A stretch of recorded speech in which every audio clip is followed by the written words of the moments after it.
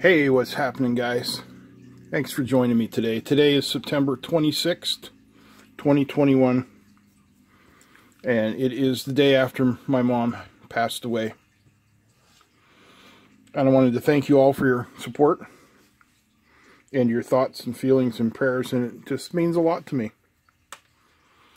But thank you, and now we're going to move on because the world moves on and you got to keep going. So today, we are going to talk about ground. What is ground? And what are these symbols? Earth ground, chassis ground.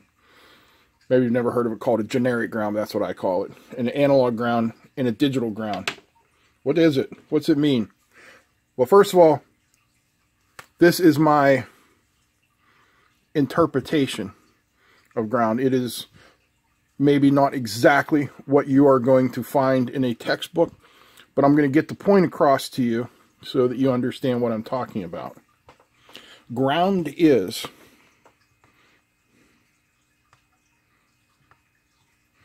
the reference point in a circuit from which, and this is important, all electrical potential is measured.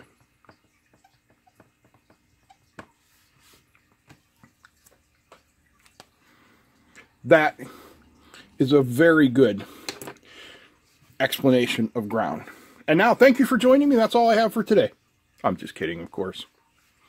It is the reference point in a circuit from which all potential is measured. Well, what do I mean by that? I'm going to tell you. Relax. All right.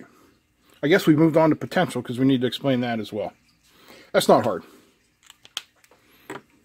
Potential is the difference in voltages between 2 points. Point A, point B.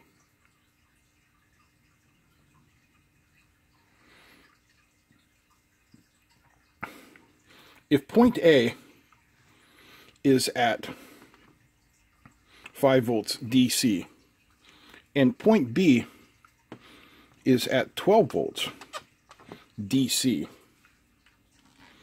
your potential in this circuit is 7 volts DC. Now, if we have another circuit, point C and point D,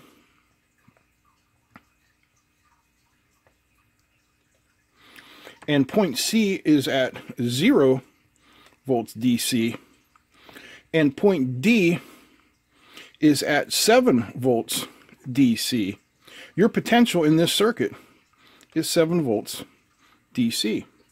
You see what I'm saying here?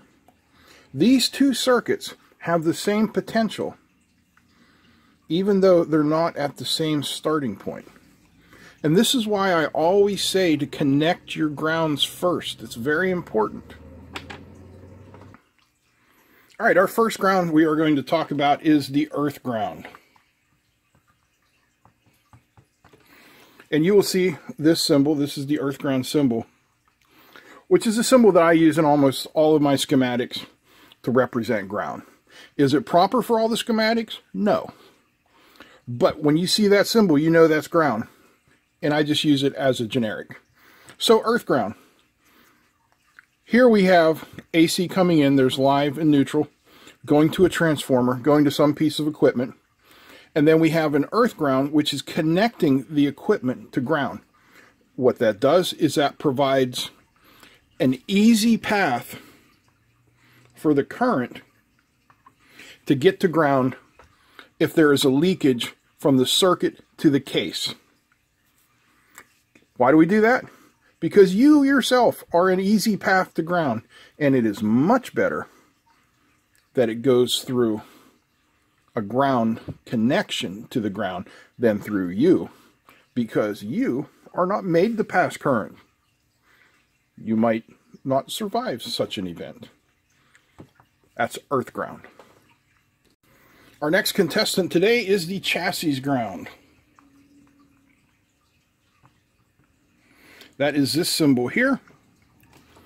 And you see it here in the schematic. The chassis ground is your common ground where all points of the circuit are connected to the chassis of the equipment, or, you know, the PCB, whatever. They're all connected together. And the reason for that is so that we have that reference point for the potential. So here you see we have an electric motor. Let's say this is a 24 volt DC battery. And this is a 470K resistor. We'll make this an LED. That's its current limiting resistor. With that chassis ground, we can read the potential from this 0 point, which is also the 0 point of this battery, the 0 point of this diode, the 0 point of that motor. They are all coming from the same point of 0. That is our reference. Next up, we have the generic ground. I hope I spelled that right. Spelling was never my strong suit. So here we have a circuit where I actually forgot to put in voltage there. We have a PNP transistor switching in. That's an LED, I'm sorry. My green marker kind of went wiggly there.